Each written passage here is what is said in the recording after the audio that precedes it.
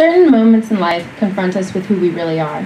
For better or for worse, this happened to me when I was hundreds of miles away from the closest landmass, making my way across the South Pacific Ocean on a small sailboat. But in October of 2017, I was here in San Diego and I was having a good night in a bad year. My bank account was a huge joke and I was clutching onto the bad part of a 5-year relationship. I had just finished grad school and taken a position as a city climate change planner, but every day I sat alone in an office that was literally the same shade of gray all over. Gray desk, gray ceiling, gray carpet. But it's this one night in October and I leave work early, like I always do, to go to the Patagonia store in Cardiff, where there are cool events with music and beer. And that night the store is throwing a welcome home party for Liz Clark, who has just returned from a 10-year sailing trip around the world.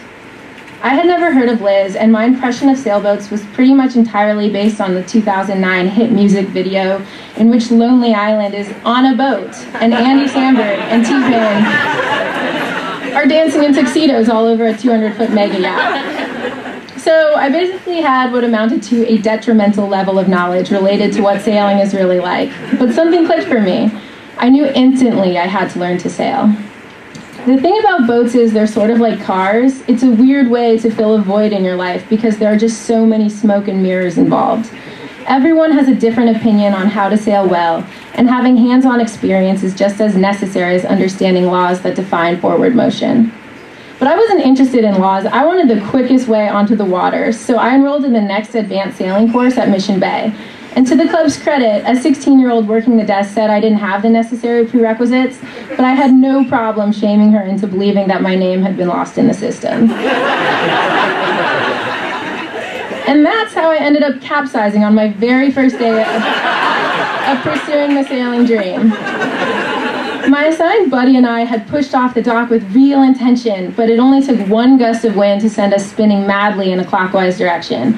We fell into about 12 feet of water, and while we bobbed at the surface in our life jackets, the mast of the boat got wedged in the mud of Mission Bay. And I don't think we would have been able to right the boat on our own anyway, but due to the mud detail, we ended up drying off on shore while 3 teenage lifeguards used a jet ski to tow the boat sideways into shore. And yet, our society's addiction to accolades can be a useful thing. I was named an advanced sailor by the American Sailing Association 2 weeks later.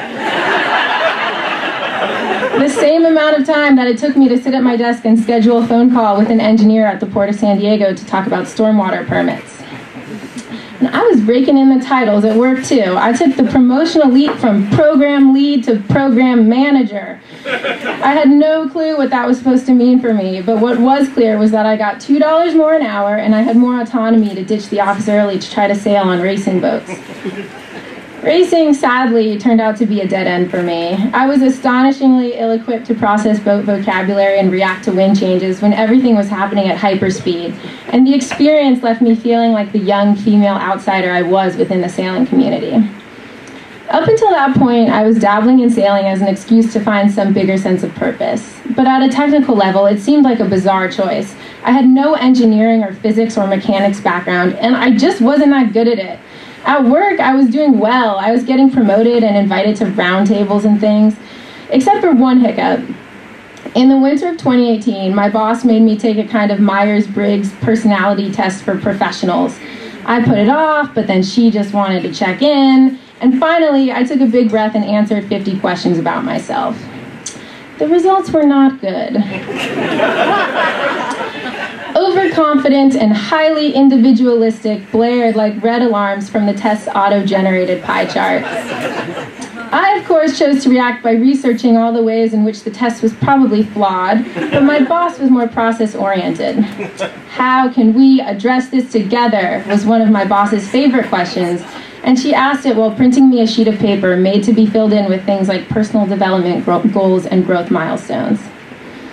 Fast forward 6 months, and I'm bunkered down in the humid cabin of a 31-foot hunter, calling out navigation directions to my friend Connor, who is steering us through a reefy pass in the nation of Tonga, which consists of about 400 unique islands and atolls.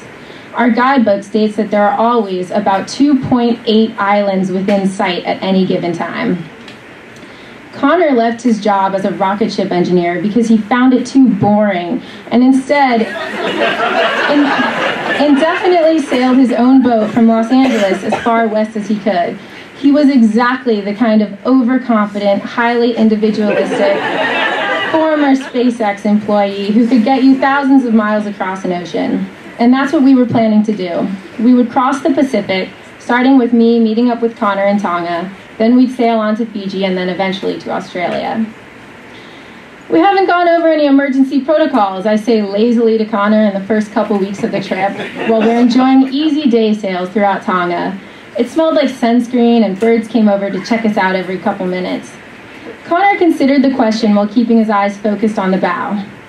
I mean, like, what would happen if you fell off the boat when we're actually out there, I say, referring to when we'll have to cross the ocean towards Fiji, when there won't be 2.8 islands within eyesight at all times. Connor locked eyes with me, just for a second, before darting them back to watch the jib. Realistically, we'd both be dead. Life on the boat was different than the one I left behind. Really different. I got used to sleeping with rotten bananas swinging above my bed. There were reef sharks and flying fox bats and the bugs the bats ate. There were entire days spent looking for the perfect swimming spot. But especially on those days, I felt even less sure of my path than I had felt at home. I wondered why I hadn't just been able to try harder at my job or been able to be a better girlfriend. Why had I failed in such a big way to grow up?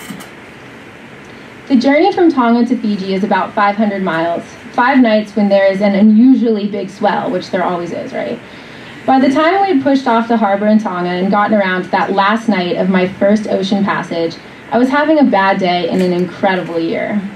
I was sick to my stomach and had been for days, and I was tired from staying up staring into the blackness on night shift, looking for other boats that never came. There were 4 of us crewing on the passage, and in 5 days nobody had stood up long enough to boil water. At some point, a really rough wave sent my backpack full of clothes flying out of its locker, and something in me just snapped. I wanted to exercise or look at a book without feeling sick or eat something that wasn't creamy peanut butter. I wanted to be able to go pick up my strewn out clothes without needing to throw up. Why would anyone ever do this? I yelled into nothingness. Outside, the sky everywhere was gray, a salty, infinite gray with squalls screaming in the east and west. The ocean was gray too, shifting and sharpening itself into big metallic slices. Strung around my neck was the army green whistle/compass that my boss gave me when I told her I was leaving to go sail a few thousand miles across the ocean. Connor, believing no question to be rhetorical, walked over to me with his iPad and pulled out a map of the world.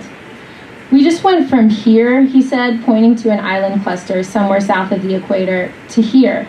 He slid his finger visibly across the part of the globe that is almost all dark blue, scattered with little green dots. I still couldn't properly eyeball latitude and longitude, but for the first time, I understood exactly where we were and where we were going. And by some incredible and entropic force, we kept propelling ourselves forward. On the morning of the 6th day, Fiji's green mountains burst out of the sea like the legendary volcanoes they are. I was so impatient to get to shore and buy French fries that I could have swam. But we needed the right spot to anchor, or else we risked damage to the boat. We circled around one of the outer islands a couple times and tried out some interrupted communications with the harbor masters. Eventually, using a bunch of charts, plus a good dose of intuition, we settled on a spot that was perfect. "Let her down," Connor shouted, because it was my job to drop the anchor. I picked the 50-pound weight up off its cradle, letting it slide overboard.